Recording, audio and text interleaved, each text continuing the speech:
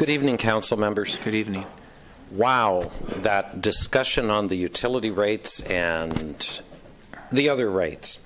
I heard some things, and I want to make comments on them. I heard a comment that we have to have a value to the improvements in our quality of life. And I think most of us would agree with that. But let's take that and let's move back a little bit. The renewable portfolio. It came out that it was actually the council of the city of Burbank that first started that before the state of California jumped on board. I guess I could say either we started the bad idea or they destroyed the good idea, depending on how you look at it. But let's look at what's happened since that. We've heard Ron Davis over the last few years comment that the result of that renewable portfolio has in fact, and I've heard it as well from Mr. Davis, said that it's produced energy that we can't use and we don't need.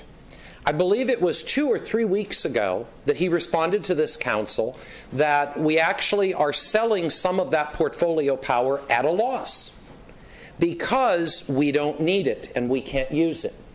Now, there was some talk among the 5 of you for some suggestions, and I want to make a few suggestions. First, why would anyone think if we have invested in this renewable portfolio and the idea is to value the improvements to our quality of life with renewables, why would we want to be spending money encouraging people to use less of the renewable power? In fact, one of you made the comment, we want to encourage the use of renewable energy. The fact of the matter is, we're spending ratepayer money with rebates and things to encourage people to use less power. Now, some of you may remember it wasn't that many years ago that the state of California talked about brownouts and everyone needed to save energy. Stop and think for a minute. When's the last time you heard the state say that or heard those commercials? It's been a while, hasn't it?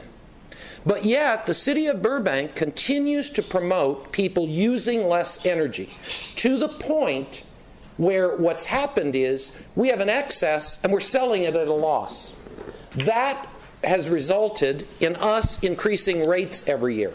And then saying to the ratepayers, well, yeah, you're going to use less and it's going to cost you more, but just get used to it. That's the way of life.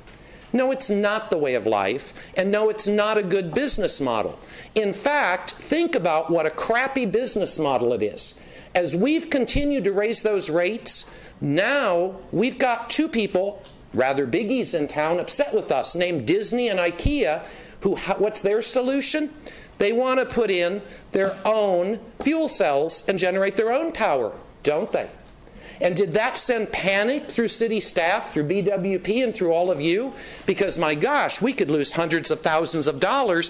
What would be the solution? Well, the solution would have to be massive increases on those who are left. Well, I got news for you. That is, as I'm going to say it again, a crappy business model. Because what we're doing is we're investing in something that we say is good, but then we're investing to tell people not to use it. Then we're selling it at a loss on the open market. And what do you think is going to start happening with customers? Do you think Disney and IKEA might not be alone? Others might follow suit? I think we all know they might. I'm not criticizing Mr. Davis, and I'm not criticizing BWP.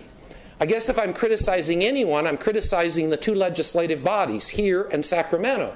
Because, in a way, BWP is a business. Yeah, it's an enterprise zone. Yeah, it's part of government. Yeah, the citizens of Burbank own it. But it's a business. Now ask yourself, what kind of business model produces excess product, electric, sells it at a loss while spending money to encourage people not to use it? And they say that because they're saving the environment, but the reality is the power is renewable, and that does save the environment. Something's upside down and backward in this formula. And I think we've got to seriously start looking at that, and I think we have to seriously start correcting it. Because if we continue to address it merely by raising rates, we will kill the utility. Thank you.